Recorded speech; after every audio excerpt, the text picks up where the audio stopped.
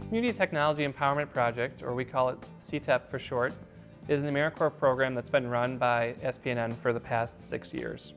Through CTEP, we place about 30 AmeriCorps members in existing organizations in the Twin Cities. Most are nonprofits, libraries, community centers, museums. All of our members are teaching about technology literacy for social, civic, and economic empowerment.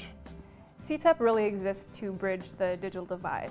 The digital divide is the disparity between those who have access to computers and the internet and those who don't. Recently, the Pew Internet Survey showed that 73% of Americans are connected to the internet. But when you break it down into demographics, only 59% of African Americans are connected compared to 79% of white Americans. When you look at the populations with disabilities, you find that only 38% are connected. Only 44% of those who have not graduated from high school are connected to the internet, while 91% of college graduates are connected. One of the things we heard repeatedly from nonprofit organizations was that they had computer labs, but they really didn't have anyone to run them, and they didn't have anyone to teach programming in them. So what was happening is these labs were either going unused or they were being used kind of just for email and maybe some game playing after school.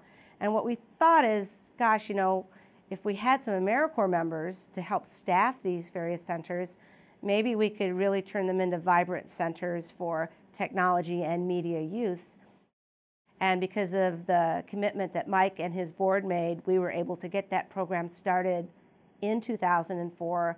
And now that program is entering its 7th year of operation. They've gotten 3 significant 3-year federal grants and have done a world of good to help improve technology literacy and access in the Twin Cities. Since the fall of 2005, the St. Paul Public Library has been fortunate to be a partner of SPNN to help serve the many people in St. Paul who come to our libraries, people who have no digital literacy skills, who are searching for a job or a sense of hope that they can develop within the library setting some newfound skills. And with the help of CTEPs, we are able to teach classes in our electronic classrooms to provide the assistance to many people who don't have computer access at home, who don't even maybe know how to hold a mouse.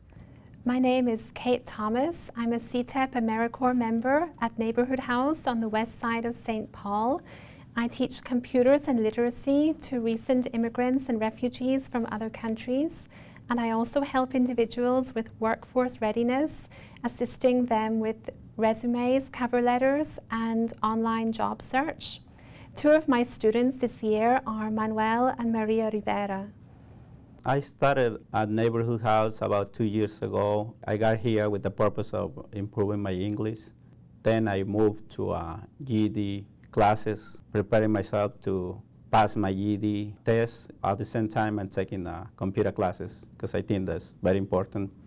Me siento muy confortable ahora porque ya sé muchas cosas del internet que antes no sabía yo y ahora ya sé entrar al website, ya sé mandar emails, ya sé recibir emails. Me comunico con muchas personas de varias partes y me encanta la computer class y voy a seguir adelante. The success of CTEP can really be measured in the number of clients that our AmeriCorps members have served over a program year. Last year's program, our members served nearly 4,000 people, and of those 4,000, almost 300 people reported getting a job after working with a CTEP member. Another impact our program has is volunteer mobilization. Our 30 members mobilized nearly 400 volunteers over the last year, and those volunteers gave almost 10,000 hours to the organizations in which they were working. Their support of the AmeriCorps program, CTEP, which I started back in 2004, really helps SPNN branch out and be a really full-service community media station. I think they're very progressive in that way. Thanks to SPNN and CTEP, we're able to assist the public in many ways.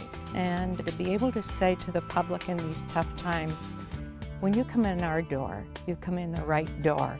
We are here to help you.